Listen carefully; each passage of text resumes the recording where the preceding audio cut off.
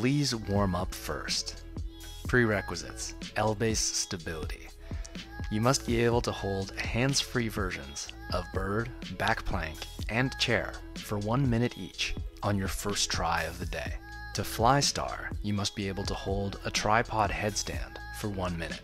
This can be pretty uncomfortable for your head and neck, so you can use some sturdy yoga blocks to shift the weight to your traps.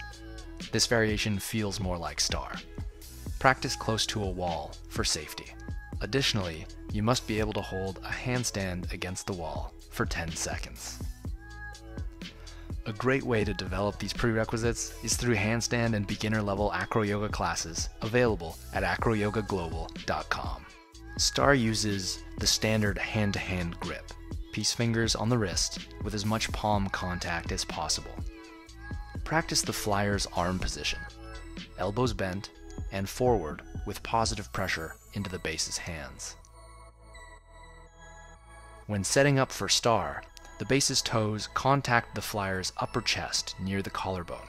Ensure that there's enough room on the feet for the flyer's traps.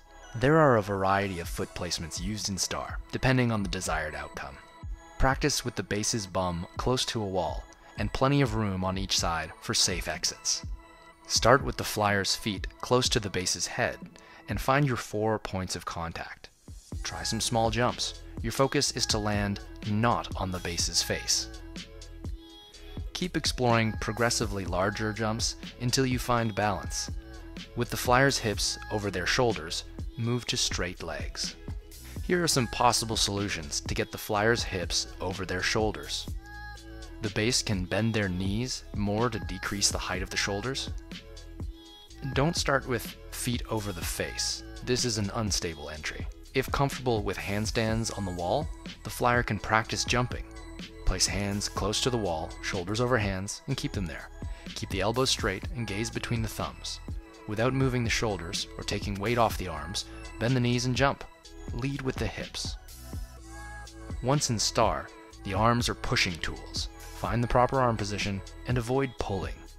That should be enough to get you started.